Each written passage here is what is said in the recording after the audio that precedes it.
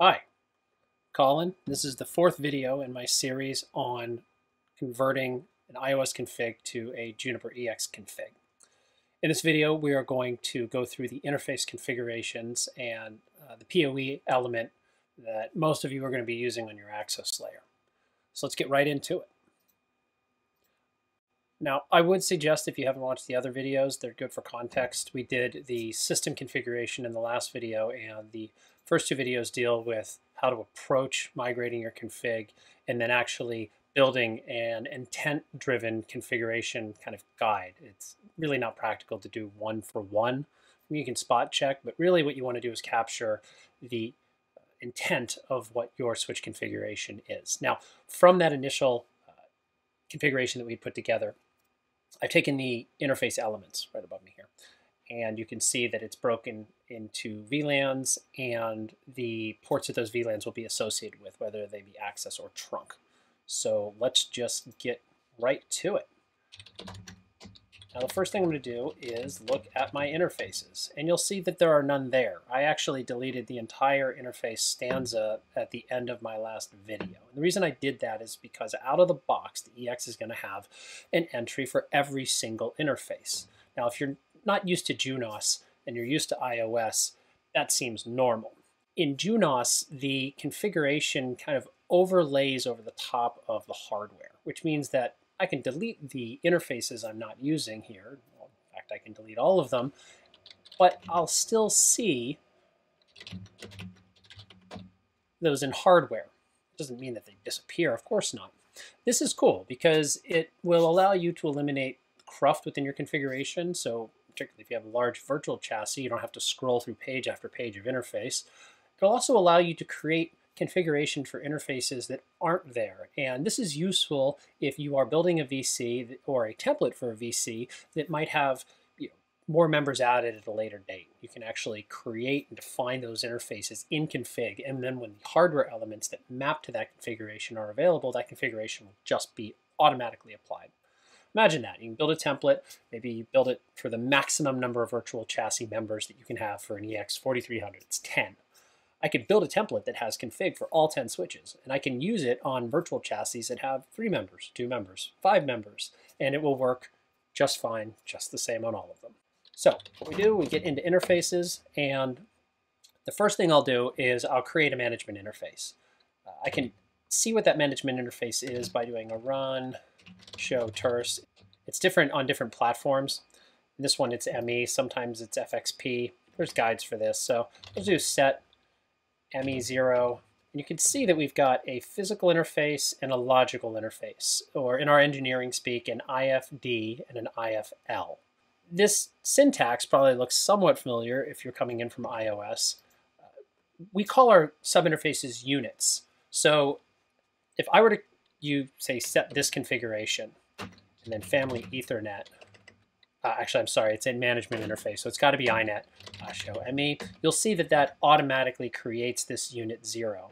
So you can use this kind of syntax as a shortcut rather than typing out unit 0, or you can type out unit 0. It really just depends on how you want to do it. So I'm just creating that. That's a placeholder. I actually don't have a management interface here that I'm going to be configuring because I'm doing all of this in band and through console, but it is there now, just so you can see how to do that.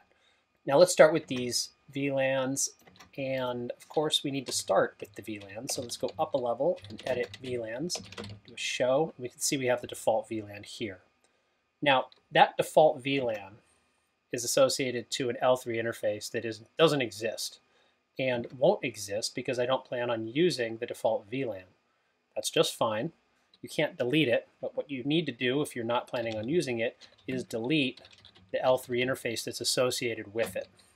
That way it's just a straight L2 VLAN.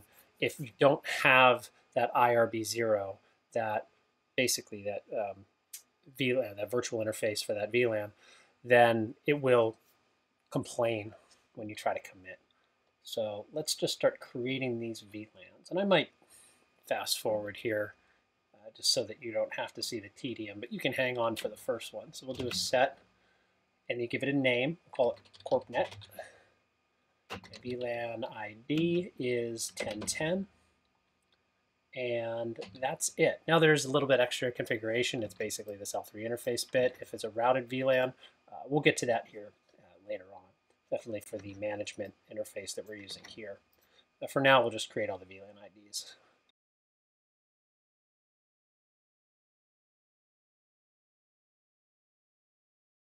Now let's assign those to interfaces.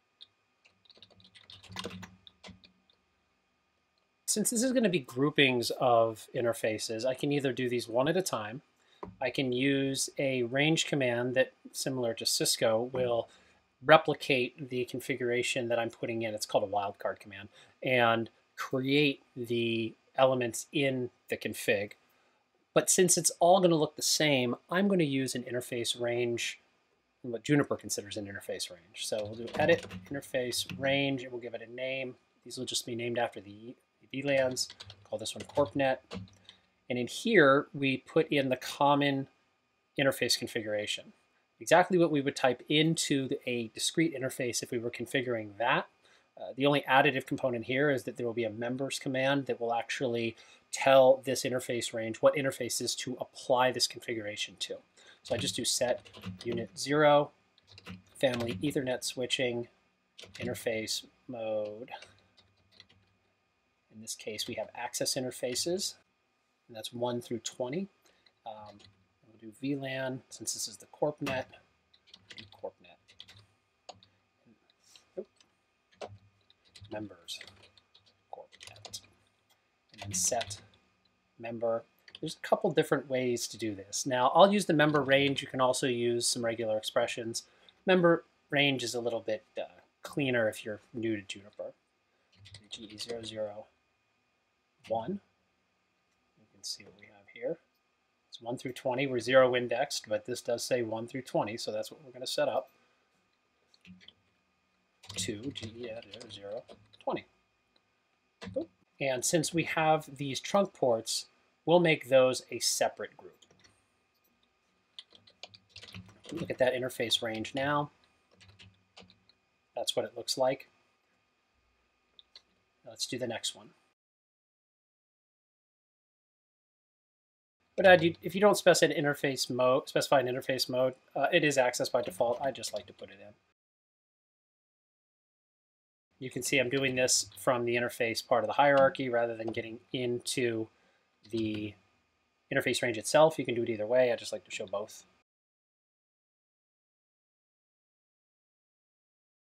You can also put in the VLAN IDs here if you like, rather than the names.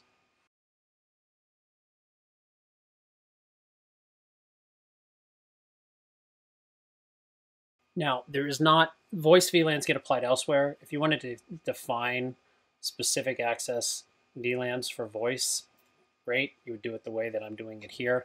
But if this is traditional voice VLAN, we do that elsewhere. So we'll come back to that in just a moment. Let's look at our config right now.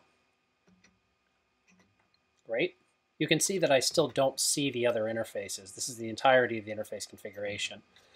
If you want to see groups that are applied, and this could be the interface ranges, it could be apply groups, which is out of the scope of this discussion, but these configuration elements that allow us to apply common config to multiple parts of the configuration hierarchy, we would do a show pipe display inheritance. Now, if I hit enter here, we're going to get a lot of these pound symbols, which are just basically meant to tell you where the inherited configuration is coming from. It can make the screen somewhat busy. So what I like to do is add no comments to the end. And that way you just get the output. And here you can see that this configuration has been applied to these interfaces, even though we didn't have to go in and put it in specifically. Now the question always comes up, if I put configuration into the interface itself, does it supersede the group? And the answer is yes. It's kind of like protocol rules. More specific always wins. If I were to define a description for these interfaces, which is actually not a terrible idea, let's do that for CorpNet. How about that? And put in description CorpNet, and then show, we'll just do one of the interfaces, GE001, display, inheritance, no comments. You'll see I've got this description CorpNet. And that would be applied to all of the members of that range. Now, if I were to go in here and actually set GE-001 description foo, and then show 001. You can see the descriptions there, and if I now do display inheritance, you'll see that it has overwritten the inherited configuration. And this is actually how I use this on my switch at home. I use interface ranges, and then I put specific descriptions in those interfaces so that when you do a show command on the interfaces themselves, you'll see the ranges like you see here, and then you'll just see the descriptions for these interfaces and nothing more. I can do that. It'll delete the element that I put in, but it will not override the group that is elsewhere. Now we need to do the voice VLAN. That's under this cleverly named part of the, switching options, VoIP, show. Here, set interface. Usually you can do all. I can also do the interface range here, so you can see that all my ranges are here. So you might say all access ports. That's a pretty common one. Or you might decide to constrain it further by creating either a new group that is just for your VoIP or a group, user group that you already have. So you might say CorpNet and management, maybe. In my case, we're just going to do it for, let's see, it says on all ports. So in this case, you don't put them on trunks, so we just do interface access ports, and now you've got the voice VLAN associated with those. So VLAN, and then we do voice. Again, you can do that, or you can do the number, the VLAN ID, and that's it. And it doesn't look like I have the L3 configuration in this video, which is great because it's starting to get a little long. So I'll save that for the next one. I do have this last task, and that is shut down unused uplinks.